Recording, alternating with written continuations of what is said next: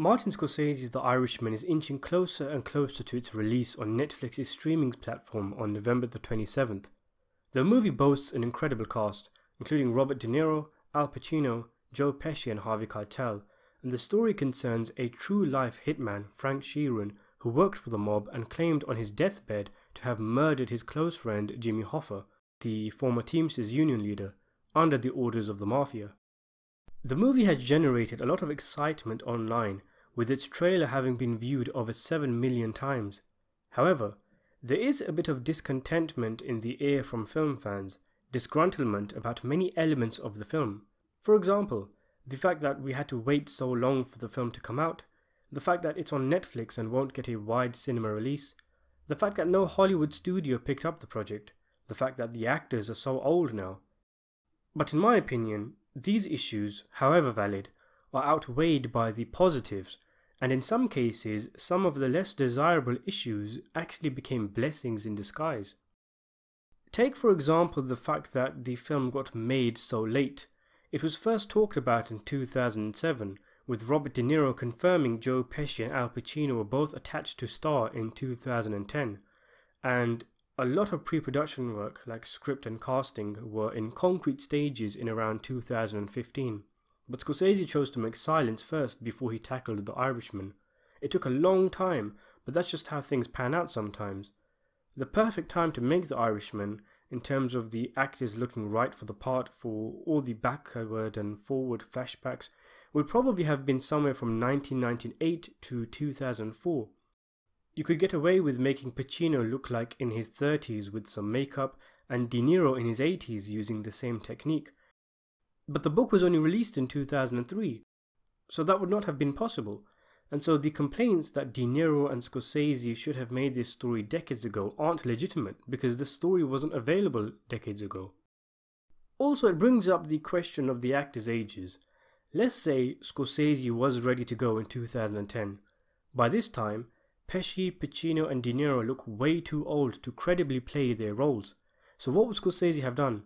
He could have cast younger actors in the flashback scenes, which would mean less screen time for the big actors, and in itself would not work because the age differences in the flashbacks is not huge. It's not like we're going to be seeing them as children and then as old men and then as children again. It's only a difference of a few decades, meaning the only appropriate action would be to ditch the stellar cast and go for different actors, something none of us want. The other option would be to use CGI, but I'm sure we're all in agreement that the de-aging CGI of 2010 would not hold up today. Assuming the de-aging CGI in the film does look good, then in actuality it worked out in the film's favour that it was made so late and is coming out in 2019, because it meant we get state-of-the-art special effects and more screen time for the main cast, and they play all the age roles with no need for other actors. And let's not forget, every actor that was originally circling the project, i.e. the Big Four, are all in the film about 10 years later. That is quite a feat, especially seeing as though many Scorsese projects that take time to get made usually replace actors originally cast. Silence, for example, was originally going to star Daniel Day-Lewis and Benicio del Toro, but delays meant the film lost the two and ended up with Andrew Garfield and Adam Driver. The fact that De Niro, Pacino, Pesci and Keitel were all rumoured for the project all those years ago and are actually in the final film is remarkable. They're all old as well, so there was a chance one of them could have died before they began shooting. But that never happened. And the film being on Netflix and not in cinemas on a wide release, as disappointing as it is nothing compared to the advantages Netflix brings.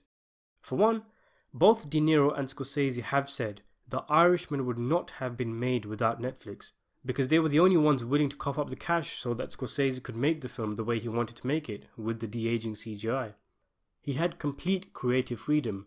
There was no restrictions on who he could cast, how long the shooting schedule was for, the runtime of the film, the budget.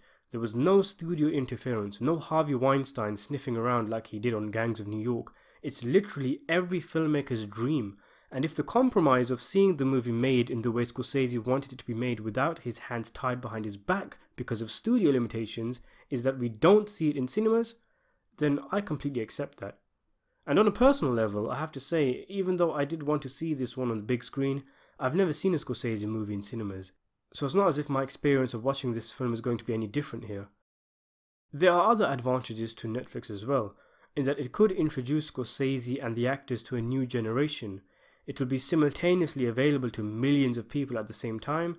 The lack of needing a lot of cinema showings means the film can be as long as Scorsese wants, among many other things. Let's say Paramount agreed to make the film a few years ago, and it came out in cinema. We'd all be happy, right? But what if they didn't give Scorsese the budget he wanted for the CGI, so he was forced to remove scenes? And what if they put it in the contract that the film had to be under 3 hours? Would you still be happy, knowing he never got to tell the story to the best of his ability? I do think that in the age of reboots and remakes, where creativity in Hollywood is at an all-time low and greediness and laziness at an all-time high, that a movie like The Irishman, even getting made in the first place, is in itself an achievement. And then you factor in that Scorsese is the director who made it, and he didn't pass up on it and it ended up in somebody else's hands. Frankie Machine comes to mind. Pesci came out of retirement for the film despite rejecting it repeatedly. CGI work means we get more of the main cast sharing screen time.